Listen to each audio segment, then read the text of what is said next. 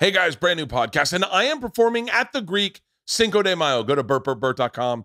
Plenty of tour dates up at Bert.com. The Birdie Boy Relapse Tour is still out there and going strong until mid-April, and then big announcements, but not as important as the announcement of my buddy, today's guest, Akaash Singh, has a special on YouTube should go check out right now. It's called Bring Back Apu. Akaash is, I don't really need to tell you who he is. He's on one of the biggest podcasts in the world, Flagrant 2 with Andrew Schultz.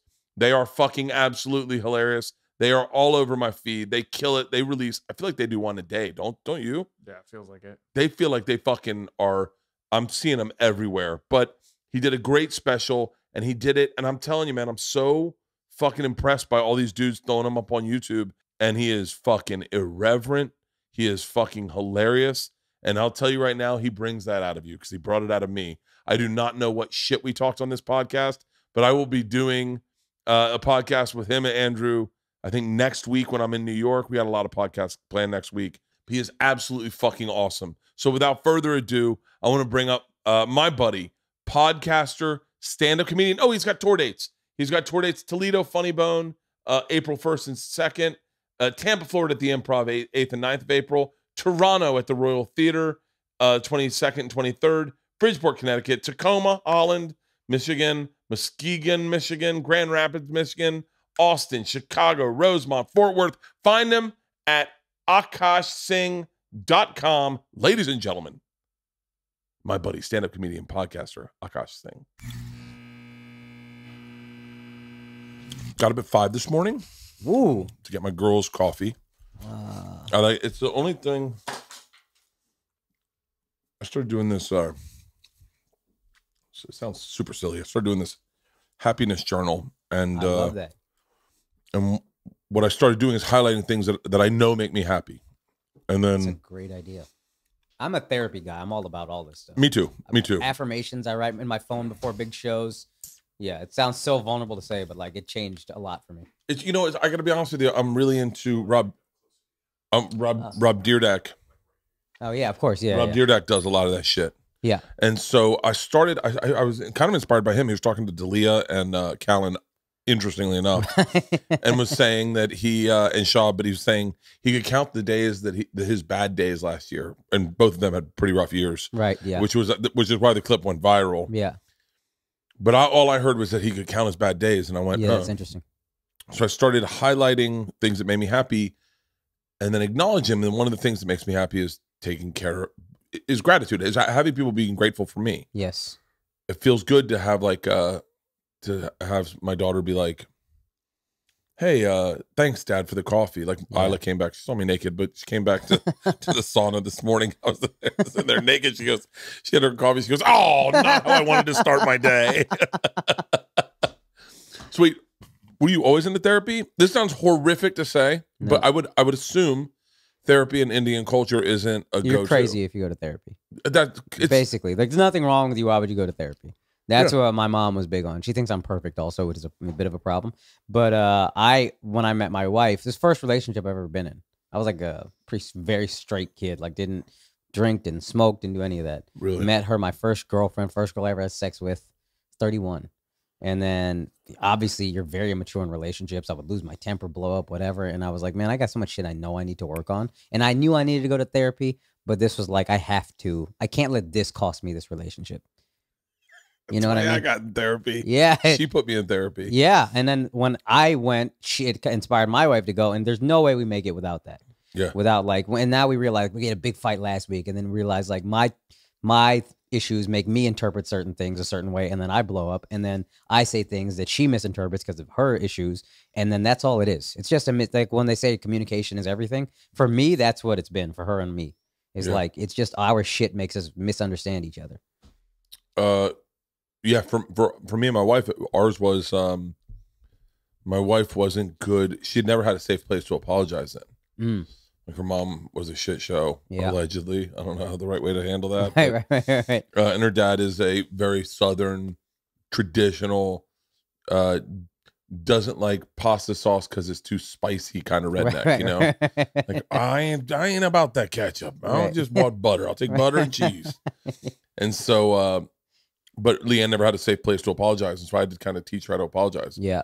And to this day, I mean, getting an apology out of that bitch is like, it's easier to fuck her in the ass than to get her to apologize. And I've never fucked her in the ass.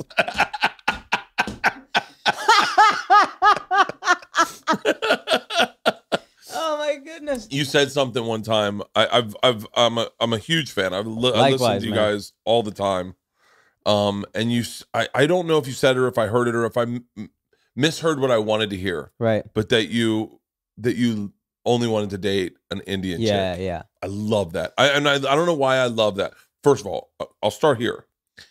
Dude, I slept on Indian chicks for the longest time. Yeah, they're a thing. They're a real thing. Oh, fucking yeah, thing. I'm very lucky in that sense. My first time I moved to New York, the first Indian chick I met, I was like, yeah. Whoa. yeah. I was like, God damn it. Yeah. Like, and then as it progressed, I'd just be like, the older I got, but I was in a generation where, and I'm sure that not everyone that's 49 would say this, but like where I grew up, it's like I only dated white chicks, a couple Cubans maybe, but only dated white chicks. You went down to Ybor, got a couple of them Cuban girls. South Tampa, West Tampa, Zenaida Favelo. By the way, Zenny's my buddy's wife. I did not have sex with Zenny. But yeah, and so, but you said that, and I thought that was really cool. I thought it was cool in a world where everyone is so woke. They're not. I don't know if it was there's no threat for you. But if I said I only date white chicks, people go, that's racist. But when I heard you say that, I thought that's so fucking badass. Thank you. I wouldn't mind if you said about white girls. You're into what you're into. Yep. Now, for me, I was the same way. I grew up in a suburb with a bunch of white kids, and I was like kind of self-loathing, and so I didn't ignore Indian girls. My biggest crushes were still on Indian girls, and I still hoped I could marry one day, whatever. But then when I started to be more proud of who I was, I looked at my women, I was like, these are the most beautiful women. And I also thought, like, this is a weird woke thing I noticed. I'm not normally the guy, but like, I never saw a happy Indian couple in American film or TV. It was always the same hacky thing where like, I'm supposed to get an arranged marriage, but I fall in love with someone who's not Indian. And then I choose them in the end. Or, you know, like there's an Indian guy like Taj and Van Wilder. Yeah, I've never saw Van Wilder. Really? I never saw it. Was that guy Cal? Yeah. You really didn't see it? When I first heard about you, Robbie Slovic, Tampa guy, loves you. Well before any of the Netflix stuff, he was like, he's in town. I'm going to go see him. And he's the best. You got to see Bert. And then he told me Van Wilder was based on you. Yeah. And that's funny you haven't seen it. Did you get a check at least? I had no, I had nothing to do with the movie. It's really? I just met Oliver Stone this last week. And so that Oliver Stone optioned the rights to my life when I was in college. I was there's an article written about me calling me the #1 party animal in the country in Rolling Stone. Yes. Oliver Stone optioned the rights to my life. This is all allegedly. This is all stuff people told me. The article got optioned. They read a bunch of scripts about it. Had to be about a journalist and a party animal. Had to be the premise. Yeah. Because I wrote a script and they just turned it away immediately. It's unreal. And then I got to deal with Will Smith, and so the option kind of fell apart. And one of the writers took the script, changed my name, kept a bunch of my friends' names, sold it to National Lampoon. Wow. Yeah, and so then from what I heard this from a bunch of people, but including the people at National Lampoon. But they read the article on set, and they're like, "This is the thing." And yeah. But we were gonna sue, but I just said no. Yeah, it's better that way. Barry Katz said to me, we were on a conference call the day that movie came out, and he said, there's two people in this business, people that work and people that sue. Pick which one you want to be. Yeah. And I hopefully one day I get to meet Ryan Reynolds. Yeah. I'd like to. I think he's fucking awesome. He seems great. He seems fucking awesome. Handsome, funny. Guy's got everything. Yeah. He's the best. Yeah, honestly. And he's funny as shit. Yeah. And he's got a gin company, and he's got like the way he runs his business. Wait, what were we talking about right before that? Oh, anyway, yeah. So I said like I just thought it was weird. Representation. And it's always kind of celebrated in Indian Americans to not date and marry an Indian. So I thought about like, I want that to be a priority. Now I really did fall in love with my wife, and I think like she was for me and I was for her. But I always was like, I want to marry an Indian girl. That's it. There's no other option for me. It's interesting. I'm in a weird place with with representation and understanding and all that stuff, because for my whole life I was represented in everything. Yeah. And I never looked at anything represented poorly as anything other than, but that's how it is. Yeah. But when you say that, Indian marriages in the movie that would always be like, oh fuck, yeah, man, what the fuck? And then now I look at it and I go, I bet that would have been. I wonder what the percentage of who stayed together versus who didn't stay together. In my experience, it's the same. I mean, they don't get divorced because you didn't get divorced, but like half of them seem really happy and half of them did not at all. Yeah, and that's basically what you see in America is a 50% divorce rate. So if they stayed together, it'd be the same probably. So I think it's just about the people, and that's again, I was even asking your wife, like, what's your advice? And I heard you guys talking. Yeah. And to me, the only real red flag outside of like abuse and all that awful shit is like, you're not willing to work on you and us. If we're both there in that place, we're going to be all right. And that's when I saw that in my wife, and we did the real work. It's like, yo, this is it. This is the girl. It's funny. I shit on my wife a lot on stage. I shit on her. Me too. Yeah. Me too. It's like, I don't understand guys who celebrate their fucking wives. On stage? Like, you're a creep, dude. Yeah. I know a guy who did. I'll tell you I'll just edit his name out.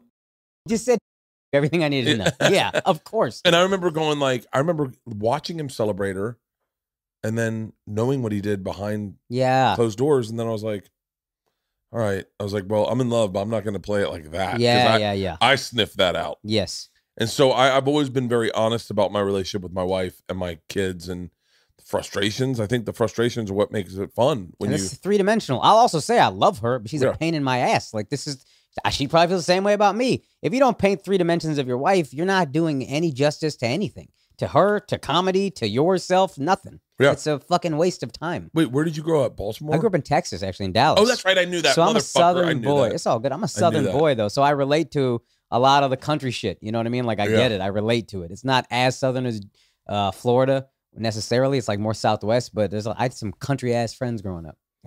I bet. What was it like? Was it, when you look back now as a comic, because I think as a comic, I think there's a self-awareness of looking back at your childhood or your youth and saying like, oh yeah, that was kind of fucked up. Mm-hmm. Like, oh yeah. Do you look back and go, yeah, we busted balls, but sometimes I got it too much because I was the one Indian guy? I didn't feel that. I mean, the only thing I cringe at even now is like the Indian jokes that aren't funny or the like hacky accent. Like if it's a good accent, I'm in. If you have a good Indian accent, I don't care what you look like.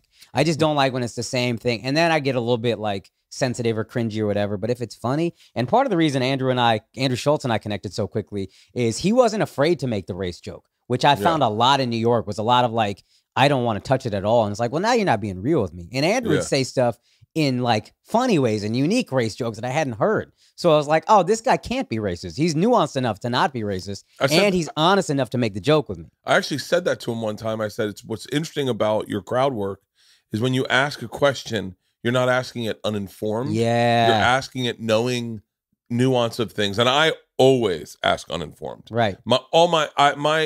My experience in life has always been uninformed. Right. I'm really curious. Yeah. But that's like why when obviously congrats on the special. Thank but you so much. The Bring Back Apu versus The Problem with Apu. Right. I watched Harry Condolini's movie and I was like trying desperately to go to like, I want to hear his side. Yeah. I want to hear his side. And I go, and I'm like, okay, I get it. And then at the end of the day, I'm like, okay, Hank Azarian probably shouldn't be doing the voice. Yeah. I get that.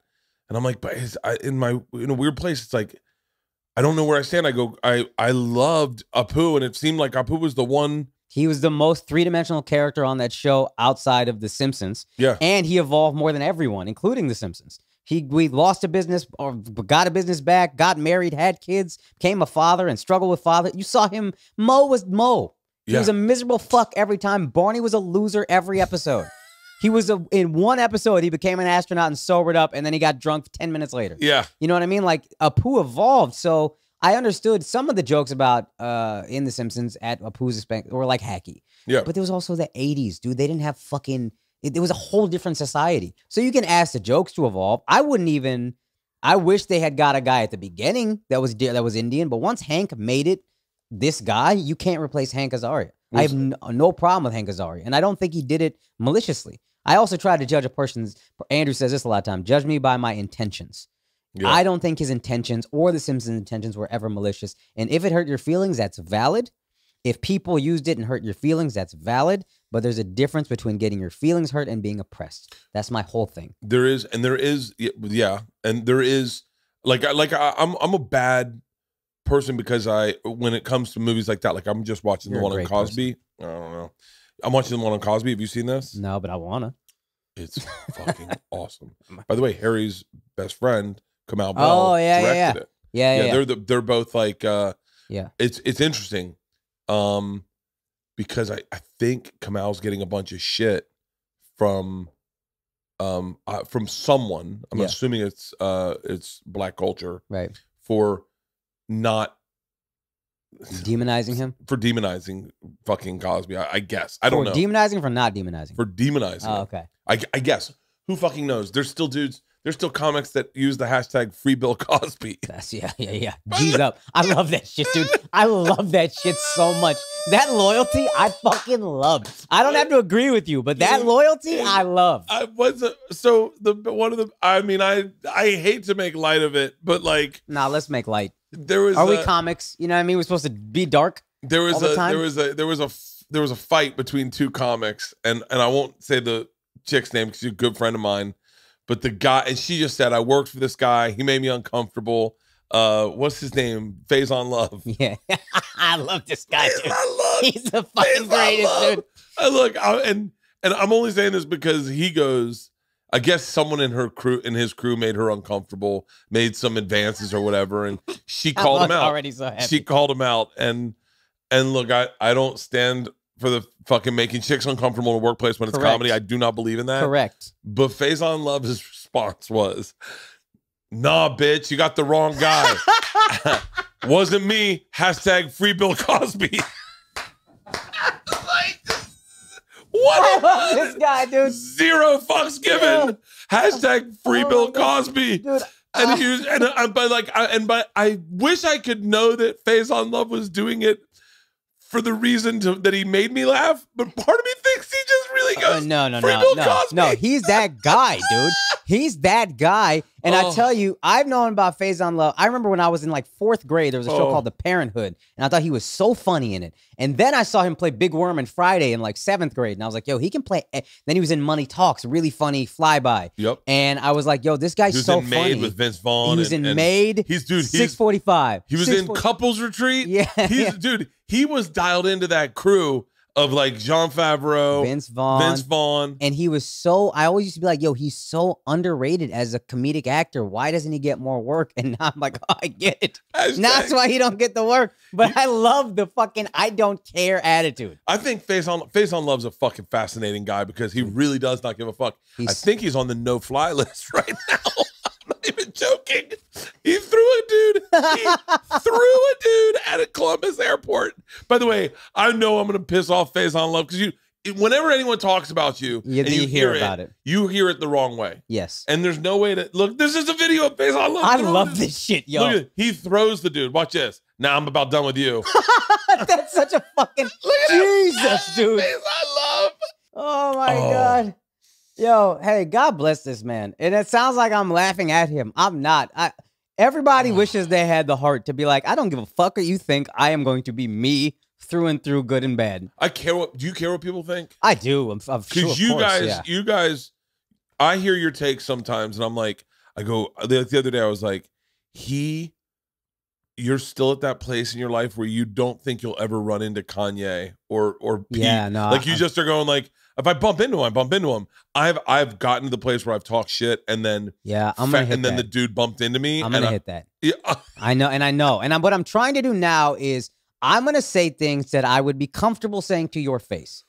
I shit on Tristan Thompson. Now, if he wants Who's that? He's the basketball player who cheats on Khloe Kardashian all the time. I don't know. Now, if he wants to murder me, he could do it in 10 seconds. But I think I'd be comfortable saying, hey, man, you're a deadbeat in the sense that your girl is pregnant and then you're cheating on her and getting another girl pregnant.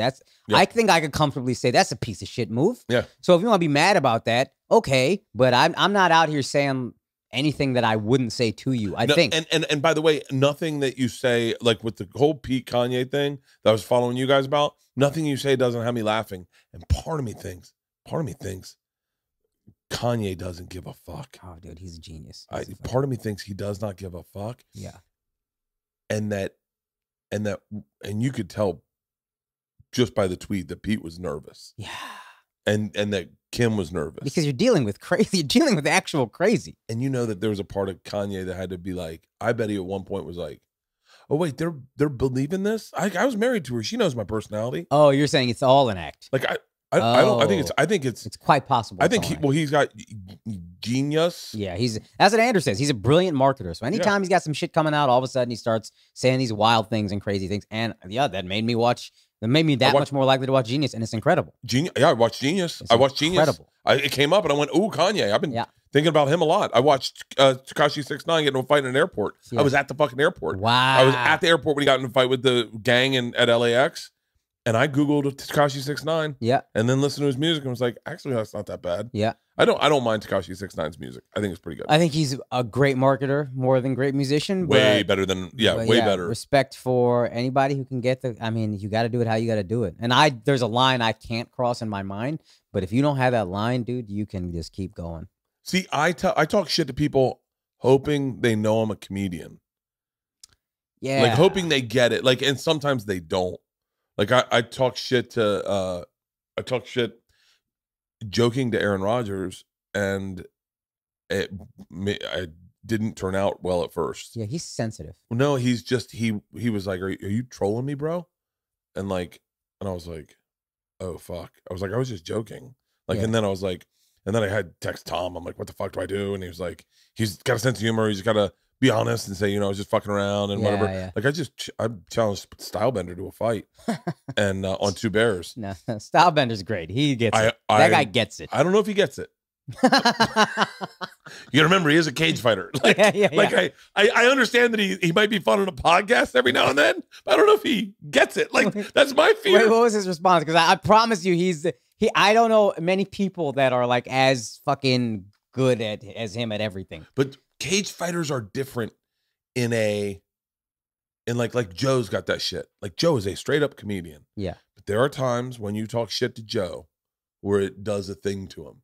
Yeah. It's the reason he's got into touching people and throwing them around. Yeah. It's the reason that he got into mixed martial arts at a certain age is tied to the thing I said. Yeah. Right? Like I remember we were doing challenge we were doing Sober October and he was running up a mountain and he was being fun Joe. Hey, I'm going 2 miles up the mountain. And then that day I ran 4 miles. I did a video. I was like, Joe, I'm watching you. Let me tell you something, buddy. You run 2 miles, I'll run 4. Good luck, buddy. Oh, but I made a joke out of it. Yeah. Because he was like, I made a joke because he was with Marshall, his dog, and he was like, I'm running 2 miles. I'm with my best friend. Hey, come here, Marshall. Come here. And then Marshall came up and he's like, yeah, Sober October, feeling great. And then I was like, Joe, you run 2 miles, I run 4. I'm here with my fucking dog, and I don't give a shit. You run 10, I run 20. Come here. Where the fuck did my dog go? That was a joke, right? Right. Joe missed the joke. Joe ran 20 miles. and the next day, the communication stopped and the fucking challenges go, okay, you want to do this? That's an alpha motherfucker, dude. And Stylebender is an alpha motherfucker. Yeah. And I'm nervous because he hasn't replied.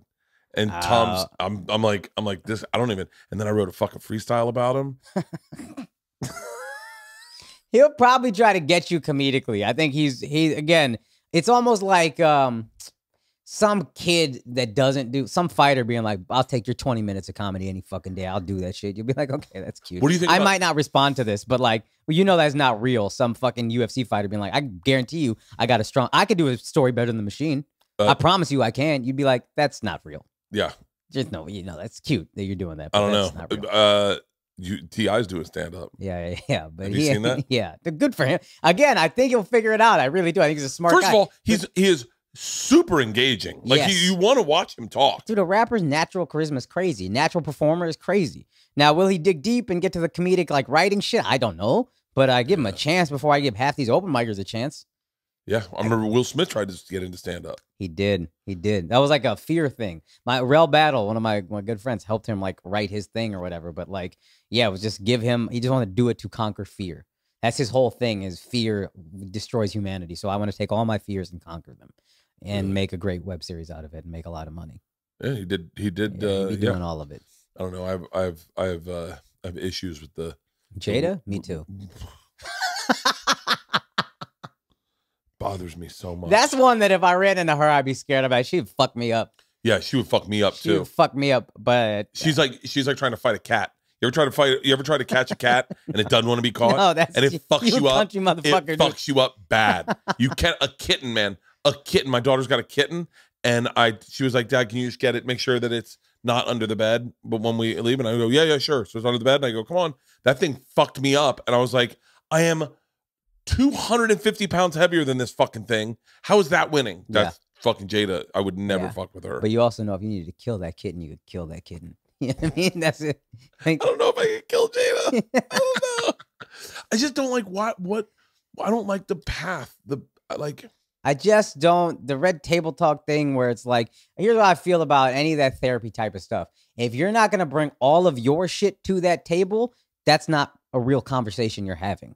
So there's certain things I don't want to be public about, but I'm not going to have a therapy show with somebody unless I'm willing to bring those out on the table and be like, here's my deep issue shit. So if you have a year or 2 years of that show and nobody knows you had an affair, and then even after we find out you still call it an entanglement, it's like, all right, well, you got to work on yourself still. Yeah. Don't help everybody else. Do a show where you just work on you.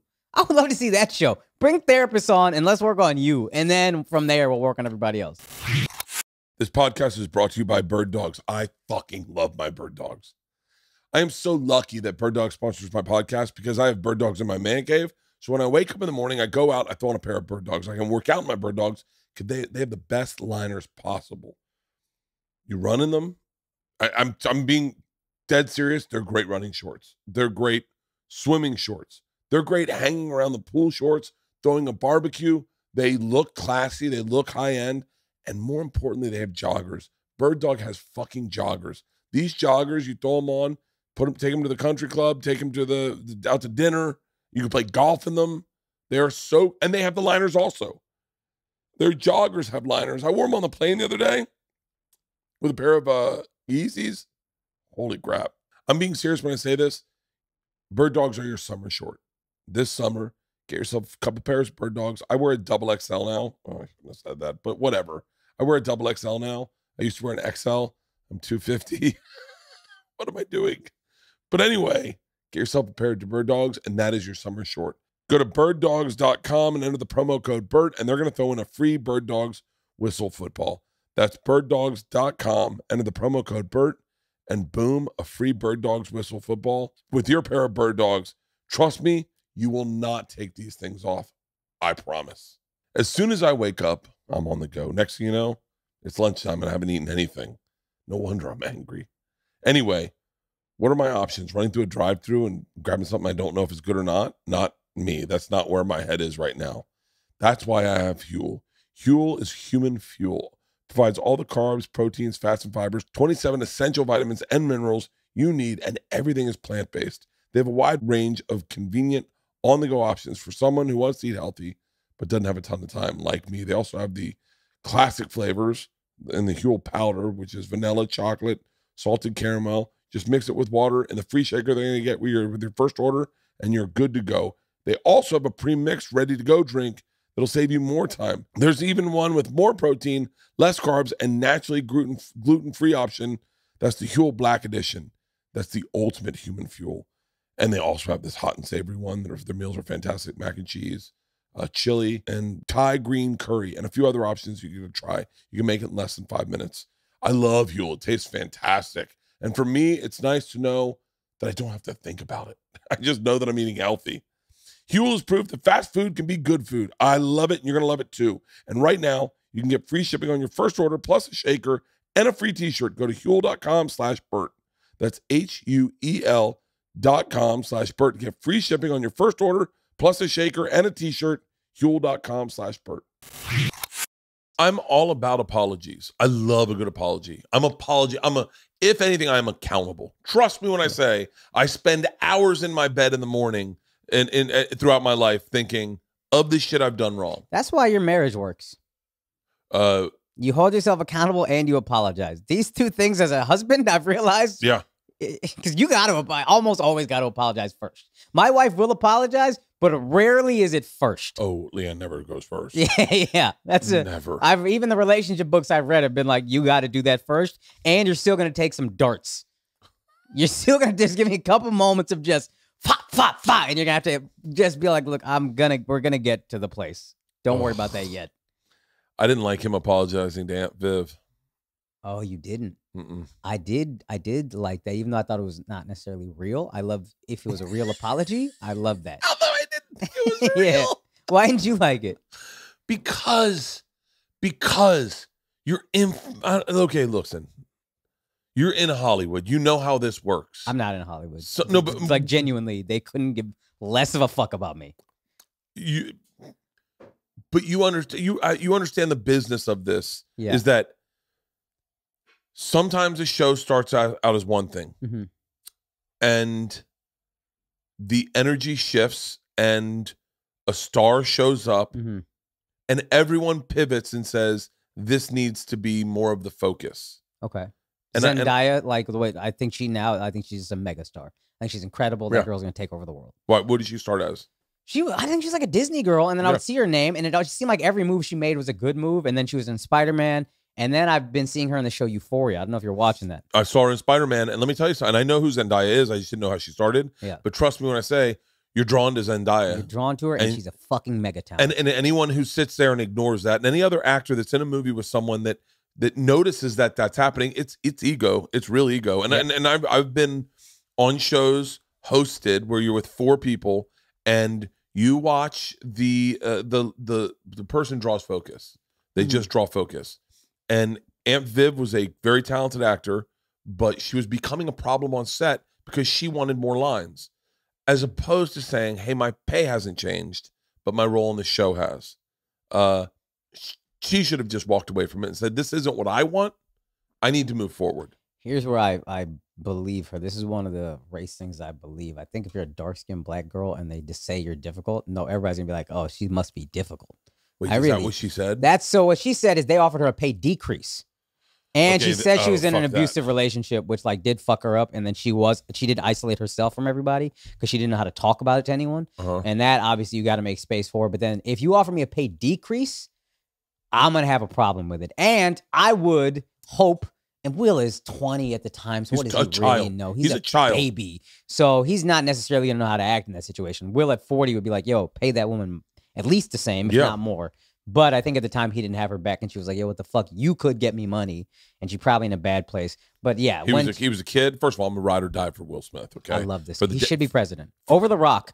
Will Smith. Let me tell you something. I'm ready to champion whatever the fuck he wants to do. I fucking got his back, and I will assemble an army. That guy is the most charismatic human being. He's been one of the kindest dudes in the entire world. Right. And I knew him, not at 20, but I knew him just a little older than that.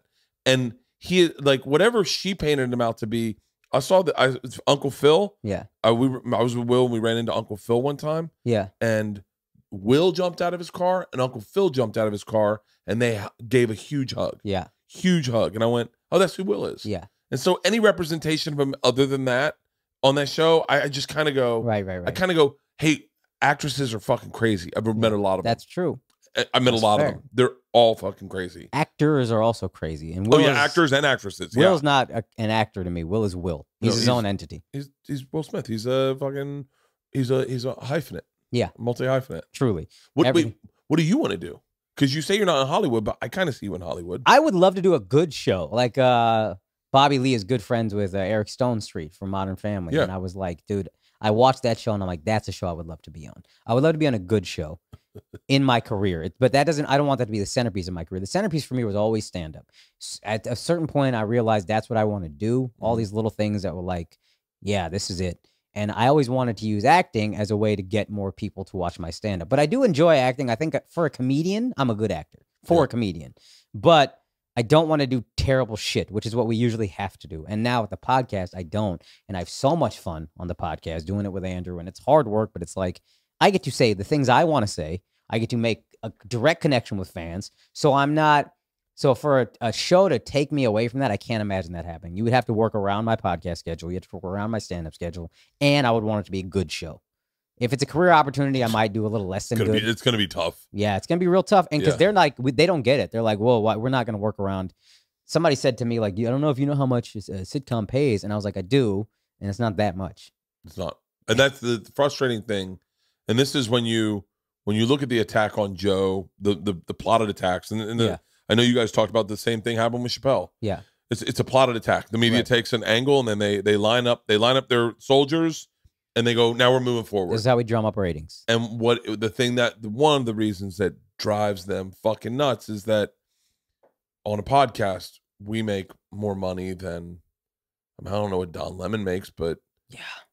I mean, I'm certain Tim Dillon makes more. We can form a direct connection with our fans that they can't, though, because we cut out all the middlemen between us and pay, but also between us and the fans.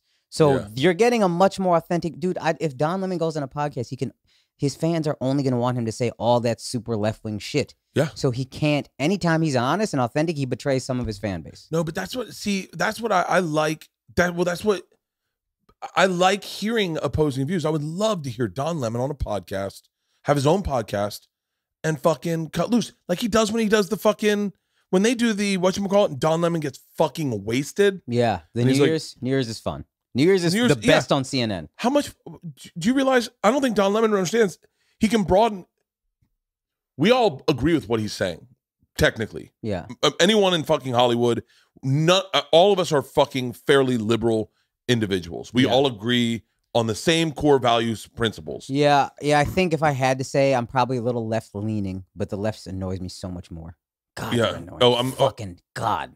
I've had to come to terms with at times saying to myself, what is it about my party that I'm unhappy with? Yeah. Like, what is it? And I think sometimes it's just extremism. Yeah, I bet there's dudes on the right that are fucking pretty sensible people. And they're like, yeah, I didn't storm the fucking Capitol. Both extremes, I don't want anything to do with. I don't want, I like the moderate. I like the inside flap of the wing. Yeah. Not the part that's out on with the feathers on the end. Right. I like where the muscle is. Yes. And that's where the most of us sit. Yes.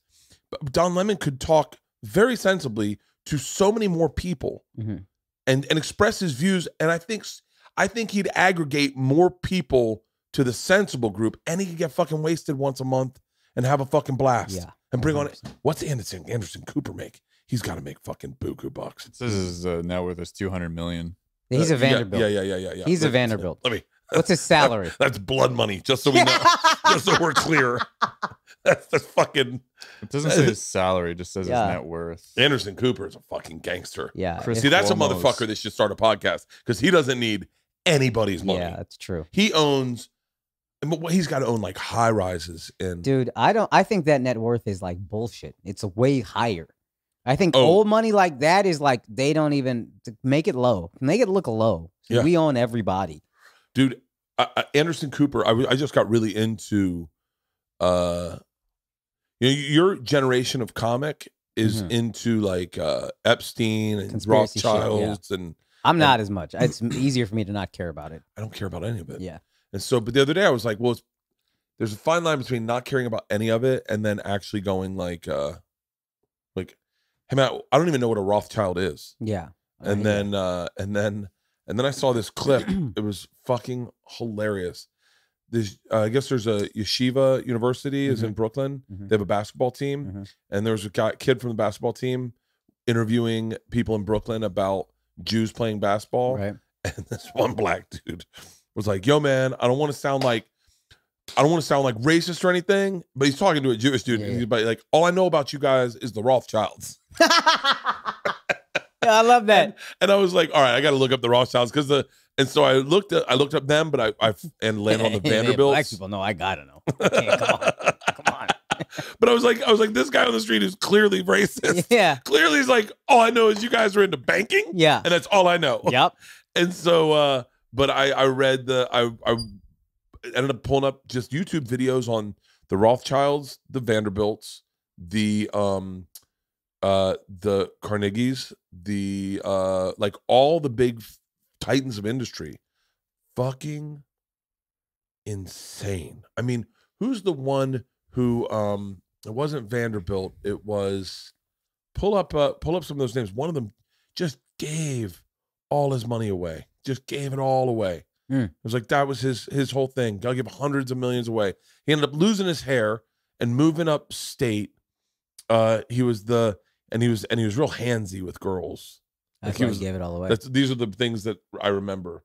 It wasn't the Rothschilds? No, it wasn't this. It was Rothschilds were English, like banking family or some shit like that, right? So I've seen a doc. It was oil. Who was oil? The oil tycoon. I don't know, to be honest. Type in oil tycoon. I guarantee you. No, not today. Wow. Do you have any interest in being a billionaire? Meaning, like, when you look at, like, I look at the way you guys run business over there in New York, and you guys are kind of the prototype of how business is run. Studio, content. Andrew's definitely like Andrew's the guy. Yeah, I'm but like lucky to be in that camp, and then I learned from him. But in being in that camp, do you have any interest in establishing a cornerstone? Like it looks like Andrew wants to take over the world, right? Yeah. And I think he'd probably say I do. But everyone in your group, I wonder, when I look, do you each have that aspiration to become a entrepreneur? I was just talking to my good friend about this, who I know his wife I've known my entire life. She's like my sister. He married her. He and I got super close. And we were talking today, catching up. He is my smartest friend in the sense of like really smart, also good head on his shoulders. Rich, made his quote, fuck you money is what we always talk about. And the thing about it is the fuck you number, and he's been good about this. He hit his number and he's good. Lives with, he still works hard, but spends time with his family, coaches the kids' basketball team, all that shit. The fuck you number, it just keeps getting higher. There's a temptation where you set a bar, and when I have that amount of money, I'm going to be good, and I'm going to relax and be on a beach with my wife and my kids and be a family man. But the number just keeps growing. And that I already can see my number. I'm not at it at all. I never hit even the first one, but I can see how I'm moving the goalposts. It's like being at a craps table and having a hot hand. And you can tell yourself when you walk into the casino, if I double my money, I'm leaving. But once you double your money, I'm hot. Why don't I just keep rolling? Yeah. But I don't want to, as much as I want to be the greatest comedian of all time, but it is not worth it if it costs me my family, my kids, my happiness in that sense. Ooh. And I need to find a way to balance those two. And that's the tricky part. And Andrew is actually more like that, especially as he's gotten married. I think his number probably is growing. I've seen his number. It was already high, and now he's like, maybe a little higher. Yeah. But I also think both of us are hopefully going to keep each other accountable and like, yeah, man, but it can't cost us the other half. And that's why we look at you and we're like, dude, that's great. Bert been married. How long? 19 years? Yeah. 19 years. 17 kids. Years together with 19. Okay. Yeah. 19 together. Like that's the dream. It's not worth it if it costs you that. Yeah. It's interesting is that I've definitely leveraged at times family and happiness and for work. And I think probably more so than maybe it leads on. I find humility fascinating. Yeah. I find Chris Rock's new hour that he's touring with is called Kill the Ego, I think. Oh, okay. It's Ego Destroyer or something. Okay.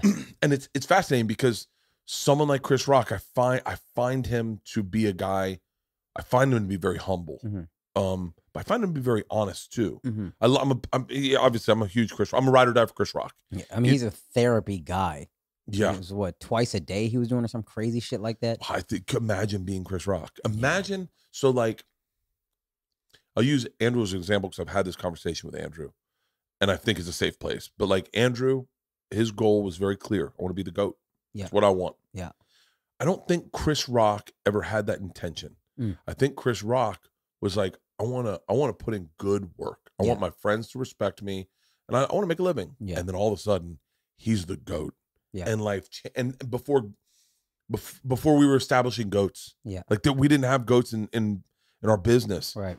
And then he's our Michael Jordan, and I imagine that and you're married and you got kids and you got one way of life, and then all of a sudden, life pivots hard as fuck, and all of a sudden money's like insane. Right. I can't imagine what that would feel like. Yeah. You know? Yeah. You know, that made me think of, though, I've always envied that Andrew could say that. Yeah. Oh, he said it on my podcast. He goes, I'm paraphrasing, and you can hear it on my podcast. But he's been since I've known him before 15 years, whatever I've known him.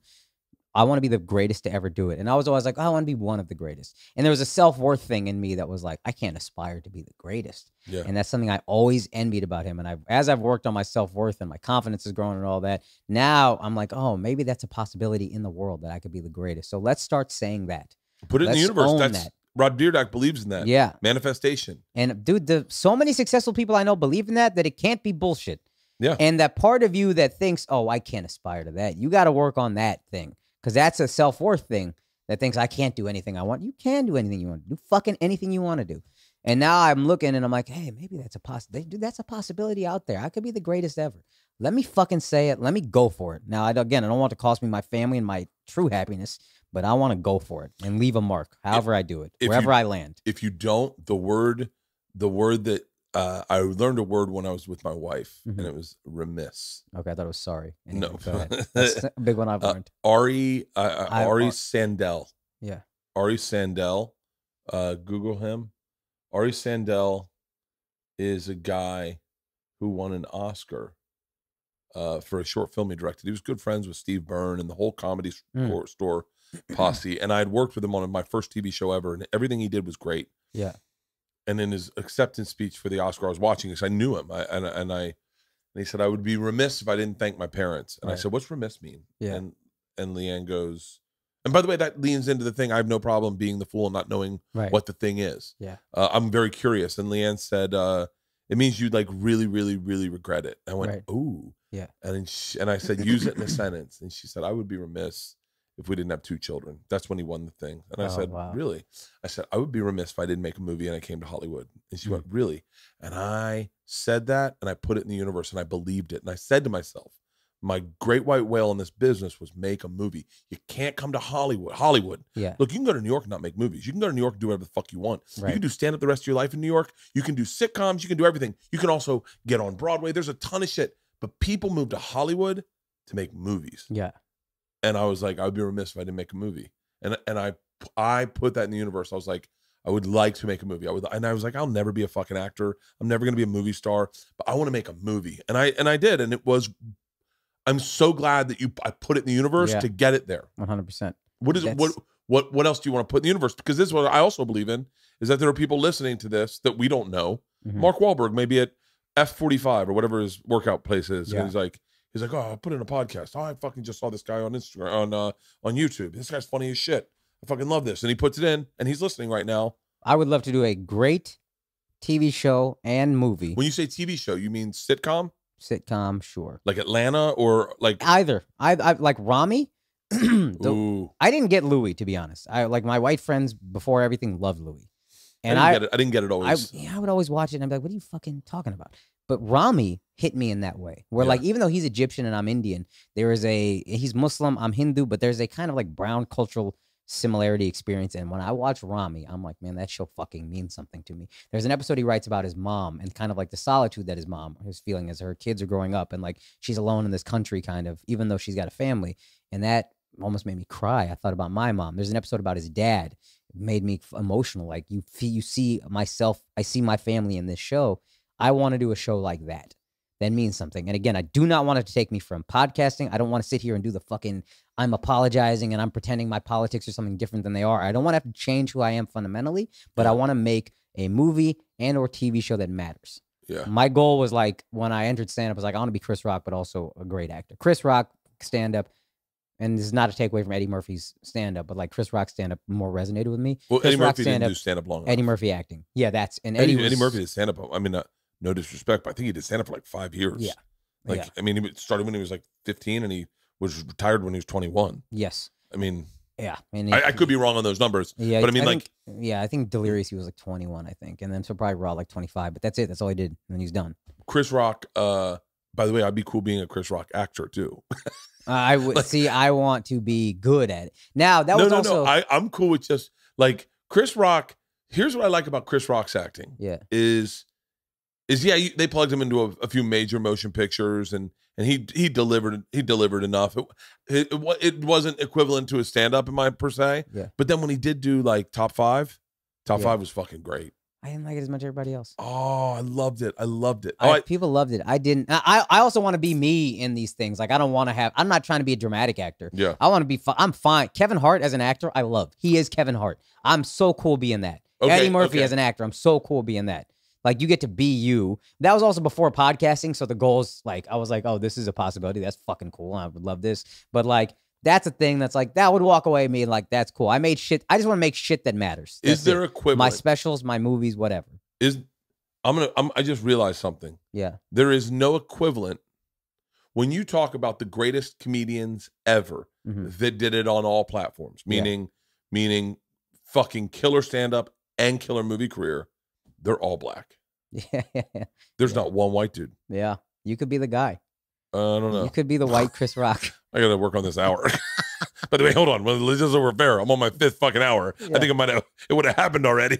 No, buddy. You got it in. You got it in. This next hour is pretty fucking good. I'm really excited about this next deep, hour. buddy. You got it. But think about it. Chris Rock, Eddie Murphy, Kevin Hart, Dave Chappelle. Dave Chappelle could be a movie star if he wanted. Yeah. Burr is he's dipping in acting in a cool way. Never starred in a movie. Yeah, he should. He's been like a supporting actor. Yeah. But like never and no slight on Burr, but like the body of work we see isn't technically comedic. Yeah. Yeah. You know, like I'm like the same and no, look, I'm talking about Friends right now. I'm talking about Friends, and so I understand that. But like Dane had some great movies, but nothing like Jumanji. Nothing my read on Dane. Yeah. I don't know him. My read was first of all, start off just so we're clear. He's a great fucking guy. I believe that completely. Yeah. My read was he wasn't, and even weirdly, as I'm talking about all these goals, I'm listening to them. Like these are goals I had before I knew what Flagrant 2 and podcasting and all it could be. So I would have to sit back and realign. Like, what are my goals now that I know what this landscape has become? These are goals from 2006. Yeah. But Dane, my read on him was, I want to be a star. I am a star. I'm going to be a star. Yeah. Me being a star is great, but I'm a stand-up. And that's where I want my everything to lead back to is this guy is the fucking stand-up. You ready? That was my read on Dane. Here's my read. Now, by the way, don't put Robin Williams on there. He never wrote any of his own material. Just being very clear. Robin Williams stole a lot of material. He was a fantastic performer. He was an amazing actor. Yeah. I'm not slighting him. However, he was a pretty notorious thief. Right. I heard if you told him he stole a joke, he'd be like, yeah, probably. Yeah. What? How much you want? And as someone who creates his own material and performs his own material and doesn't have a writing team that tours with him and writes everything himself, I think Robin Williams is fucking amazing. Yeah. I see him more as an actor than I do comic. And I don't mean that as a slight, I don't want to talk ill about a dead man, you know, but whatever. Here's the thing about Dane. You ready for this? Ready for my hot take? Dane has the same thing that I have, that Andrew has, that Mark Norman has, that you have, that Tim Dillon has, that Joe Rogan has, all of that. He has all of that, except his launch, his drive was at a time in during the TRL days, when fame was the currency. We're talking Pam and Tommy's sex tape. We're talking fucking Limp Bizkit, Korn, Jessica and Nick. That's when Dane's launch was, and it was the currency that sold tickets. Content wasn't selling tickets at the time. So in a weird way, it almost put the cart in front of the horse. Dane got so famous, and his stand-up was fucking right on par. His stand-up was, to this day, some of the best stand-up I've ever seen in my entire life. That was another guy I watched, and I remember wanting to be ahead of the curve with comedy because like I kind of wanted to be a comedian. Yeah. And I watched his Comedy Central half hour, and I was like, I don't get it, but everybody seems to love it, so I must be wrong. I got it totally. I remember fucking. That might be a cultural thing. I'm not like that. Might be cultural because I'm a straight up white boy. Yeah. Like it's if it's frat boy humor. Yeah. It's in my wheelhouse. I didn't drink and I didn't chase girls, so I was probably looking at it like some dork. Like I just don't get it. I don't relate to any of this. So what's so funny is there's certain things that comedy that clicks with other people, and back then it did seem like genre stamps. Like Yeah. Mitch was the stoner comic. Yeah. Dave Attell was the hard drinking comic. Yeah. It's funny that Every black comic was the black comic. well, not Patrice. Yeah, was that's fucking true. Patrice was His own just animal. just his own thing, because you thought he'd be one thing when he went on stage, and he was not. Yeah. But it's what's interesting is like Dane and Tosh got this frat boy comic stamp, and neither of them were frat boys at all. Like Dane never drank, never did drugs. I don't think even drank coffee. Same with Daniel. Daniel meditates every day, surfs, stays by himself. But in a weird way, frat boys were drawn to them. Their sense of humor dialed into me. Both of those guys Tosh's, made me laugh my fucking dick off. I mean, Dane wrote jokes that I would go, God damn it, man. Like, I was younger in the business at the time. We're the same age roughly, but I'm younger than him doing stand-up. Same with Tosh. Yeah. Both those guys wrote jokes that fucking blew me away. Yeah, I remember, especially when I first moved to LA, seeing Tosh and being like, God damn, what the fuck? Wait, did you move to LA first? I moved to LA for a year and a half. Can we pee and then I come back? Yeah, go piss. I don't want to break rhythm. But... Oh, he brought up Rodney Dangerfield.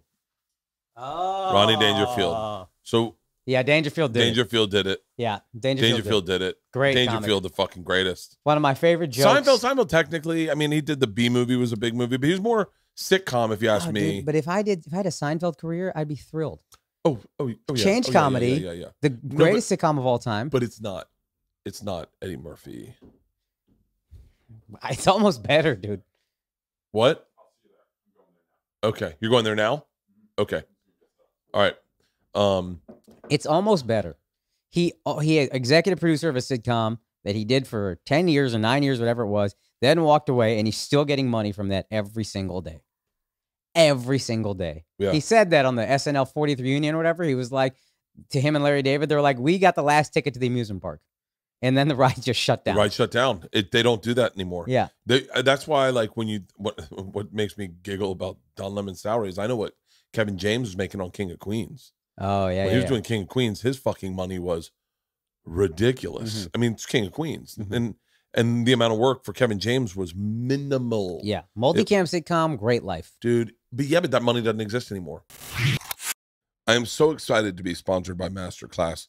I got the email, I got the link, and I checked it out. I got the app, and it is fucking awesome. Whatever you're into, Masterclass technically has a masterclass on showing you an expert doing it at a higher level. I like cooking. I love cooking. Gordon Ramsay's my guy. I watched the masterclass on Gordon Ramsay, and it was so fascinating because he didn't talk about cooking, and I love Gordon Ramsay making eggs. That's the way I make eggs. Gordon Ramsay's way to make eggs. He talked about preparing your kitchen, which was so insightful. You know, it's like as if you talk to a comic and they did a masterclass, they talk about writing. You'd think they'd talk about performing or getting on stage, all the things. It's the other thing. And that's what's so brilliant about masterclass is it offers you an insight to the guys doing it at the highest level, and men and women doing it at the highest level, and how they're doing it, their insights. I absolutely love this app. You have to check it out.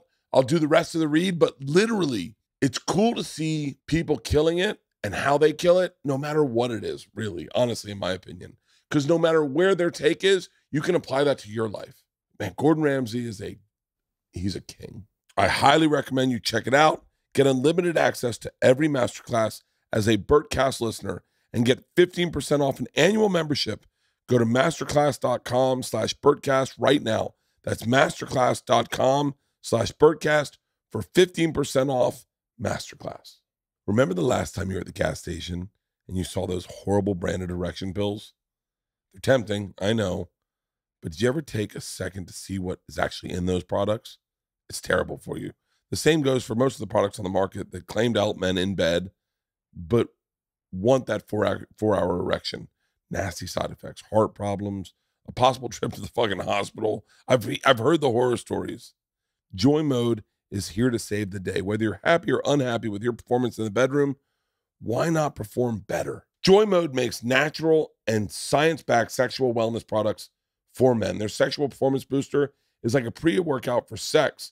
They're going to give you a harder erection, a firmer erection, and they're going to increase your sex drive. I'm telling you right now, there's so many things in it that I can't pronounce that are fucking awesome for you, including vitamin C. Joy Mode was created because products on the market were absolutely terrible. They really are. And I'm not even joking. They knew they could do better. Prescriptions come with all sorts of side effects. I have friends that have had those side effects. And the over-the-counter stuff is sketchy as fuck. A lot of guys take both because they don't have a better option. Here's what you do with Joy Mode. Simply tear open the sachet, mix with 6 to 8 ounces of water, and just like your favorite electrolyte packet, for better use, consume anywhere 45 minutes to 4 hours prior to sexual activity. You will notice better blood flow, a better erection, quality, the firmness, and an increased sexual drive. Want to spice things up in the bedroom and boost your sexual performance and do it naturally without nasty prescription drugs? Well, we have a special offer for the Bertcast audience. You go to usejoymode.com/Bert or enter Bert at checkout for 20% off your first order. That's usejoymode.com/Bert for 20% off your first order. Thank you, Joy Mode. You know what Cosby was making? He was making like $50 million a year. Wow. On Cosby Show. Wow. I mean, fucking, it's funny. It's funny. I never saw Bill Cosby himself. Did you ever see that? I've seen parts of it. I never saw it. And I realized I should have watched it before I watched his documentary. Yeah. Because now I really can't watch it. Yeah. I mean, he's a fucking monster. Yeah, it's tough for me because that show, growing up with immigrant parents, was the one show we could all watch and laugh at and understand everything. And it was like not weird or inappropriate because Indians don't talk about sex ever. So like there was none of that. It was like all a family show. And that was a thing that I share with my family. There was no other show we could all watch and laugh at. Cosby Show. So like, I'm not Faison Love. I'm not going to openly be like free Bill Cosby. Yeah. But I also have a complicated relationship with like, that show meant something to me, man. I don't want you to take that from me. It's funny. I didn't realize how much that show meant to me until watching this doc. And they do a chunk talking about just how that imprinted on us that he was America's dad. Yeah.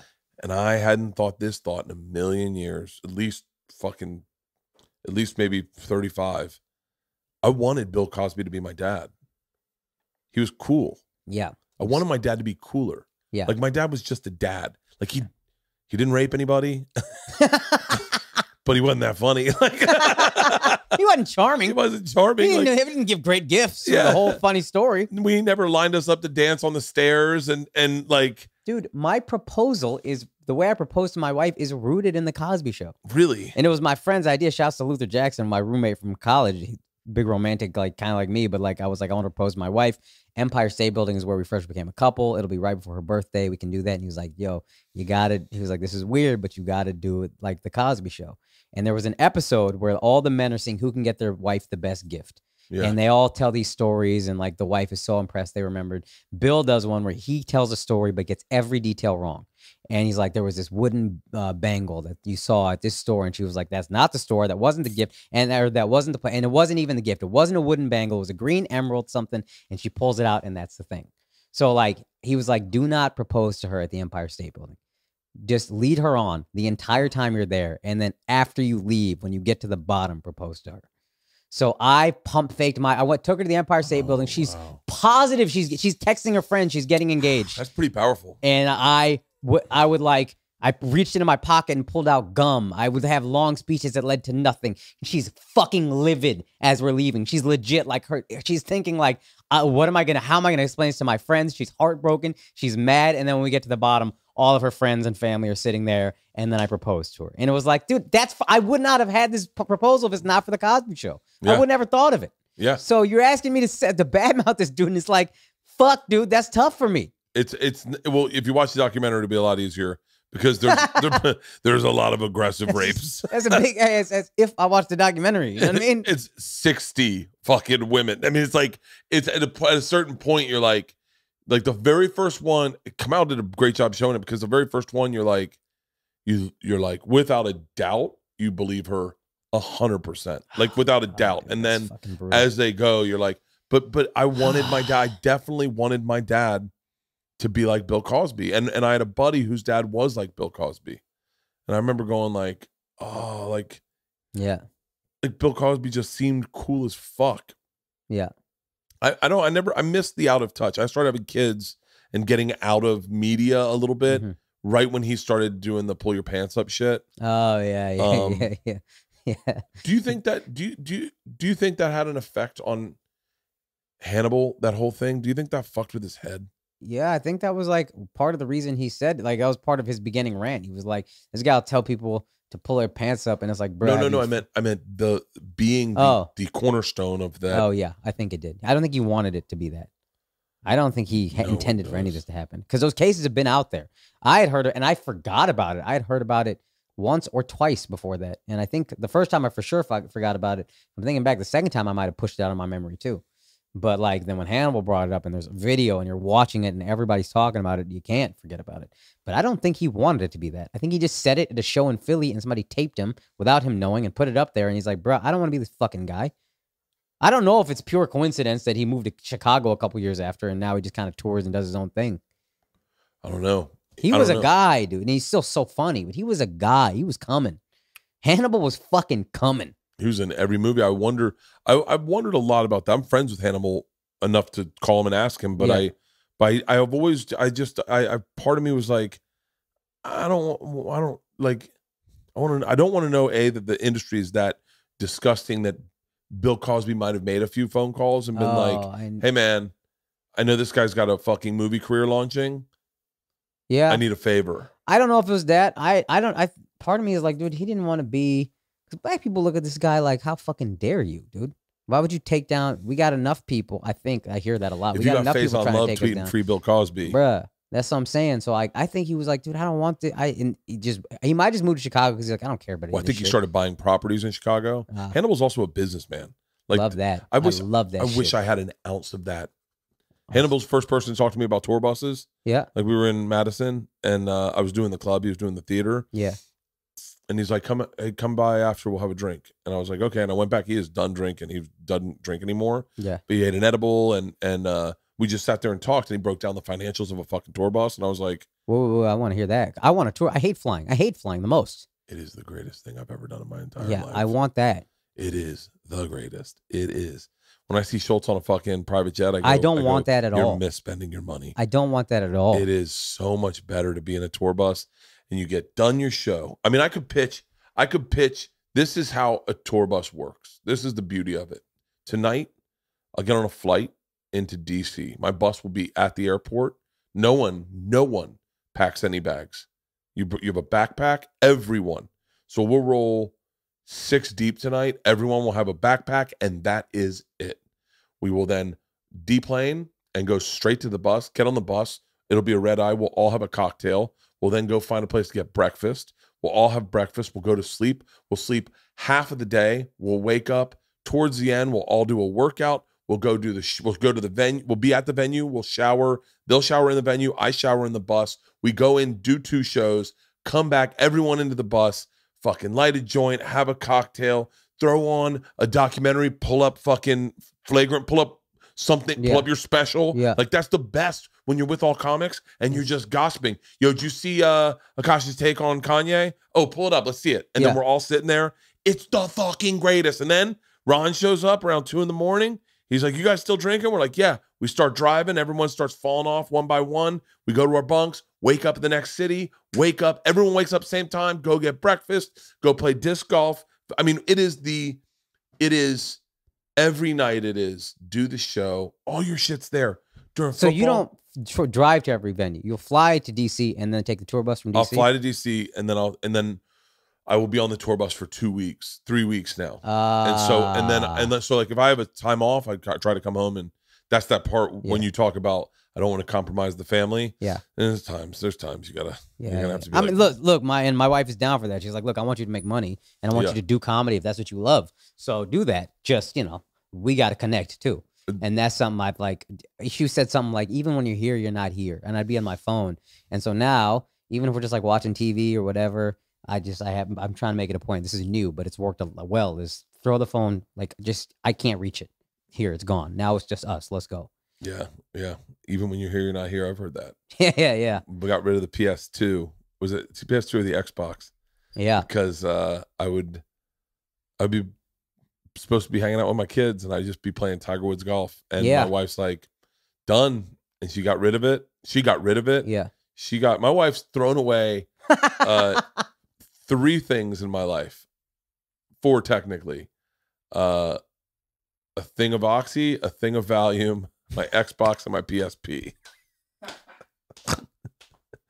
Those are the 3 things she's actually thrown out and said, you don't get this anymore. If she puts PlayStation on the same level as Oxy, you were a fucking addict, bro. You were a PlayStation addict. What the thing was, I couldn't stop thinking about it. I couldn't. So funny. I loved video games. Were you a big video game guy? I was until like college, and then I just stopped, and I don't know why. To disappear into a video game, to disappear, yeah, and to have that. I must be what like people that like reading what they feel like, yeah, or I know it does feel like a Xanax. Yeah. I know that Xanax is the only thing I'll ever take anymore, and I'll take like 0.25 milligrams every blue moon. right. But I remember being very obsessed with Tony Hawk's skater game, whatever. Mm-hmm. And we went to the aquarium, and I didn't realize that I had been playing Tony Hawk's Skater, and that part of the thing was the Long Beach Aquarium. I didn't realize that on this game was the Long Beach Aquarium. Yeah. And I took my kids to the Long Beach Aquarium, and all of a sudden I'm like, wait, what the fuck? And I was like, oh my God, I've skated this rail. And my wife's like, what? And I go, I skated a rail from here all the way over the water. And she was like, you did what? And I was like, and I started confusing real life into like, it was like crazy. Yeah. What I'm forgetting, I'm blanking on his name right now. One of my, not Dustin, it's one of my good friends, motherfucker, Duncan Trussell. Okay. I heard the name. I don't know. He's one of Joe's best friends. Okay. He was explaining the addiction of video games, and he was like saying one time he was driving down the street and he was like, "Oh, those look like the mountains of Yidor." Yeah. It was like some magic, the quickening, and he was living his current life in the video game. Yeah. I just got an Oculus, and I am fucking terrified to try Oculus porn. Yeah, I'm not. Because if I do Oculus porn, I might be done. We're all gonna be in that metaverse shit, and it terrifies me. It terrifies me to no end. I like this. I don't know that, and I'm sure it's gonna be fucking amazing. Okay, though, how cool would it be? This is what the metaverse I like. I would love cheat on your wife in the metaverse. I got it. I'm right there with you. By the way, cheat on my wife. I'm gonna be killing prostitutes in the metaverse. Fucking cheat on my wife. I'm having sex with a dude first. I'm doing everything I wouldn't do in real life. I'm gonna see if I like it. Testing out the fucking waters. Don Lemon, I'm coming for you. He could use the money. God, man. How cool would this be though, right? You put on your Oculus and you are transformed into the third chair in Rogan's podcast. Fire. And then you're sitting in the room like this. Yeah. And you're in charge of the camera. Yeah. And you're watching the podcast. That's what's scary about it. It's going to be better than reality. Why are we going to be here? If you're telling me I could be like when you guys had Alex Jones on or whatever, when you guys moved to Miami, maybe should have fucking stayed in Miami. I don't know what the fuck I didn't want to leave, dude. Schultz. Life is leverage, and he has the leverage right now. So what am I going to tell him? Hey, I'm telling you, man, that was one of the best little. There's certain things that like that I just go. I don't even know if it was an accident on purpose. But it was fucking brilliant. It was completely impromptu. He texted us like a week before, and he was like, "Yo, we're going to Miami. Yeah. Let's do it. Miami or Texas." And then we all decided I wanted Texas because my family was there, but like everybody else said Miami. So I was like, fuck it. That does not sound bad. I asked my wife, and she was like, if y'all go to Miami, I'm coming. So then I was like, all right, let's push for Miami. We're all on board. And then it was the greatest. I didn't want to leave, dude. I was so happy out there. So happy. But if you could, what were we just about the metaverse? Alex Jones. When you guys had Alex Jones on, if I could have put on fucking Oculus and just been in the room. Yeah. That's what when people watch this, they would I'm a bigger podcast fan than I am podcaster at times. Mm-hmm. Like I'm really into podcasts. Mm-hmm. I love podcasts. Mm-hmm. I love the fact that I have somewhat of and I say disposable income when it comes for podcasts, but like that because it's a business write-off, I can go on Patreon and subscribe to everyone's Patreon. Right. I can subscribe to everyone's fucking cameos or not cameos, but like OnlyFans or like whatever the fuck. Because for me, it's research, but I'm also fascinated by it. Yeah. I love to see what people are doing. I love and so when you tell me I could put on an Oculus and be in the room, yeah, man, that's like a no brainer. Yeah. And like Brian Simpson came over. We did my Oculus. He did his Oculus in there, and I was fucking floored. We did it. Peter, my assistant, did it for my daughter Georgia, and I watched a child who is, too cool for everything because she's a teenager and whatever. I already got my hot take, and she went, "What the it?" I'm telling you, man. If that's what the metaverse is, I'm into it. It is gonna be better. It's only gonna get better. It's not gonna get less reality or less realistic. It's gonna get. So the Matrix is so far ahead of its time. It blows my mind. I think about that movie and how we're headed there all the time. I do believe robots are going to kill us. I believe this in my heart of hearts. But why would they even need to if we're just so plugged in? We're just find a way to keep us sustained and we're out of here. What, I have 9 minutes before I have to leave. What, I'm just saying that so that we can. 100%. Appreciate you. What, you're in Southern California this week, and I know this will be aired after that. What are you working on right now? Like, are you doing some of the old stuff a little bit? I'm not. I don't. All new? People seem to want it, which is interesting. Well, I'm gonna soft pitch it to you. Is the machine when that's a little bit of a that's different what I was gonna beast. say. But yeah. But I would always put a little bit of English on a show where you sprinkle a couple of murderers in there because not everyone that comes to your shows saw the special. That you have to be like, I'm aware of that. Like even when I go to my shows, you're doing bigger and bigger venues every time. There are people that have brought people that are like, you got to see this guy. You're gonna fucking love him. I'd say, and so I'd always say sprinkle a little bit of English, but not enough that it bores you. Right. Like it's got to be something you want to do. So that's what's interesting for me I only put out 20 minutes. It's like 25, 30 in the room. Oh, so you have, yes. Yeah, but I would always sprinkle one or two of those jokes in there to prop up the whole hour. And now that I don't have those, I'm like, well, fuck, dude. There's always these one or two jokes I could go to elevate the hour that now I'm like, whoa, that's all gone. So what do I do?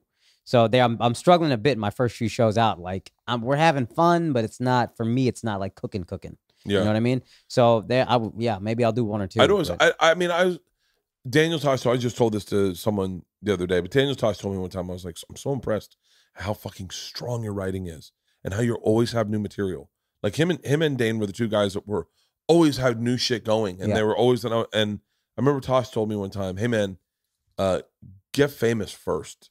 Like make sure people are buying tickets to your show first, and then he's like, and I remember Attell said to me, Attell said the exact opposite now that I think about it.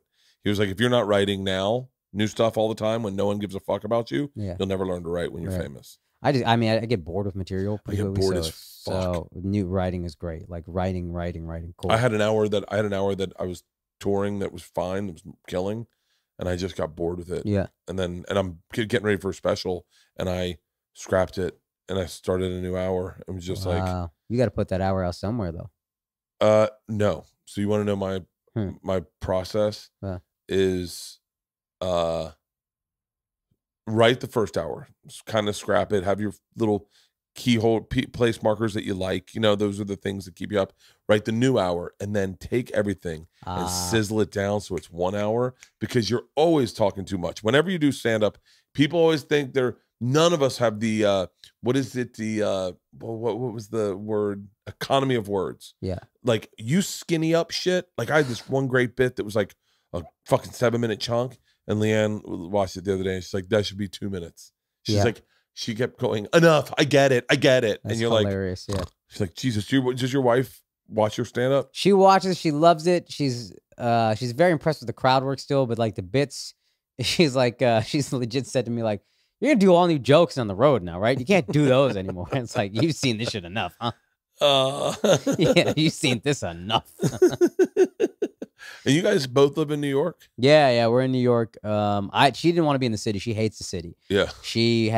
Her nieces are in Jersey and Long Island. She lives in Philly growing up, so she goes back to Philly all the time. So I was like, look, I want to be in New York. I'll take you to New York, but I'll make it as much like Philly as we can, in the sense that like We took my parents' Honda Accord. We got a parking spot there. We're near the highway that can get her to Jersey quickly. Like, let's make it, and we'll be in a nice place. So like, I'll make it something that's as livable for you as possible. But I think I need to be here right now to just really lean into career stuff. Yeah. So she's on board now, but we're both looking for an exit strategy of New York. I'm trying to get Schultz out of New York so quickly. The second I see an opening next winter, I'm going to say this is the last winter we're here. That's tough. He's so New York. He's so New York, but he's also getting older, and the cold is getting worse and worse.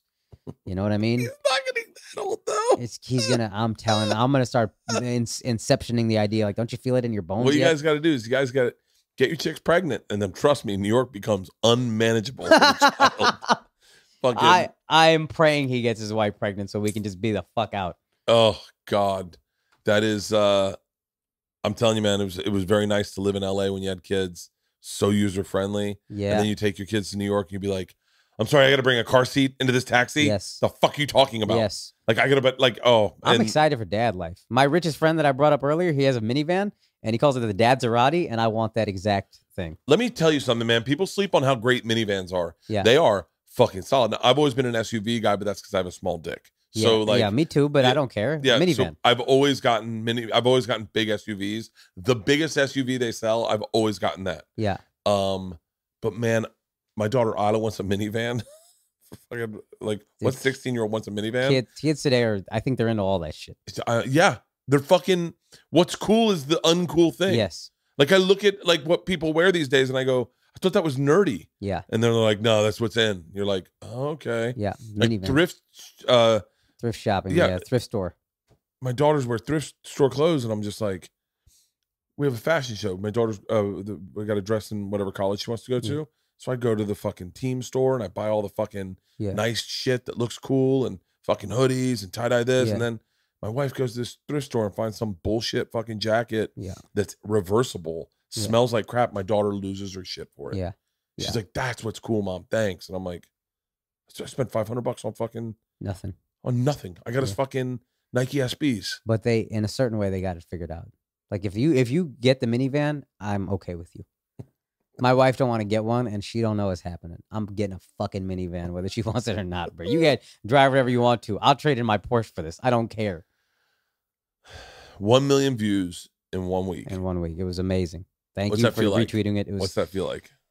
It was really cool, but then it's also just like, well, I foot on the gas.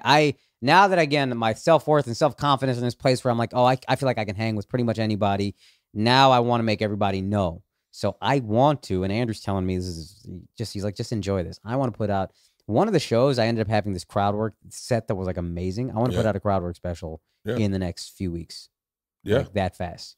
And we're working on it. We're cutting it up just in case I decide to go. Andrew again is like, dude, you need to let this sit and build and build. Well, let's see where you at right now. Type it in. Bring back up who? I think we're touching 1.4, I think. That's great. That's great. You guys, it's you, Sam Morrell, Mark Norman, Andrew. Yeah. Giannis did a YouTube special, right? He did a YouTube special. Yeah, 1.37 basically. That's fucking awesome. Yeah. So it was a fantastic special. Thank you so much. It really was. It was so cool. No, of course, man. Of course. Well, you know, I've been a fan of yours for a while, and Likewise, it's funny. Man. It's funny because I made a joke about you on a podcast. Yeah. And I don't know if you heard it. Yeah, it was so cool. Well, I was like, was it about you spreading COVID? Spreading COVID, yeah, terror cell or whatever. Yeah. I was like, it's so cool. But and then I was like, fuck, I don't know him like that. But I was like, he's a podcaster. He's a comic. Yeah, he gets it. He'll get it. 100%. And so I was like, oh, thank God. Yeah. I think I might have even texted Andrew. It was like, because I was shitting on Andrew at the time. Yeah. Because you guys all moved to Miami and Andrew kept renting boats. And I go, motherfucker. You have no idea what an affront that is to a Florida kid. I go, you buy a boat. You get a friend with a boat. You never fucking rent a boat. You never rent a boat. The fucking You don't buy a boat, though. I heard the happiest days in the boat owner's life, the two happiest days are the days he buys the boat and the days he sells the boat. Yep. Buying a boat's a lot like dating a stripper. Seems like a great idea at the time. Then 2 years later, you spent way too much money on it. It spent way too much time in the sun, and you got to choke it just to get it to turn over. Boom, son. It's an old fucking Florida joke. I got tons of Florida jokes. That's great. Dude, I appreciate you doing this. Thank you for having me, man. No, thank you. Anytime. Anytime you're in LA. Done. We're fucking done, loving.